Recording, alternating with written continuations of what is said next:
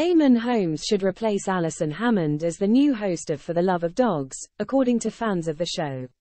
The GB News presenter took to Instagram to share a sweet post with his 798,000 about rescuing a dog, and it prompted an outpouring of calls for him to take over the popular ITV show, which follows the work of Battersea Cats and Dogs Home. Alongside a picture of him standing beside a Dogs Trust van with a picture of a collie on it, Eammon wrote, "Might be a good day to bring a little man like this home. The one on the left that is at Dogs Trust, #DogsTrust, give a dog a home X."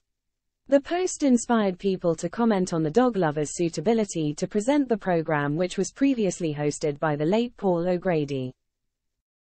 At RubyRoo566 was the first to comment, "I think that you would have been the ideal choice for the late great Paul O'Grady, For the Love of Dogs."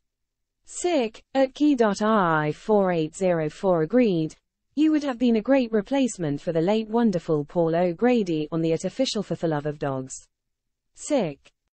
At Keith Burrell 57 also wanted to see him on the show, writing, "Wish he was going to be the new presenter of For the Love of Dogs." At Buddha 1961 concurred, saying, "Yes, I agree, Eammon. You would be the perfect host to take over from Paul O'Grady."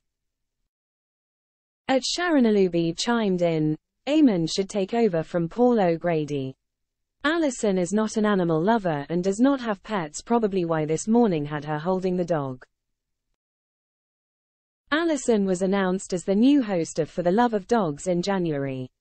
The This Morning host, 48, will be taking over from the late Paul O'Grady, who died last year. The much-loved comedian and presenter died at the age of 67 after suffering cardiac arrhythmia on 28 March 2023. However, her appointment has come under fire as the Birmingham native doesn't even have a pet pooch of her own.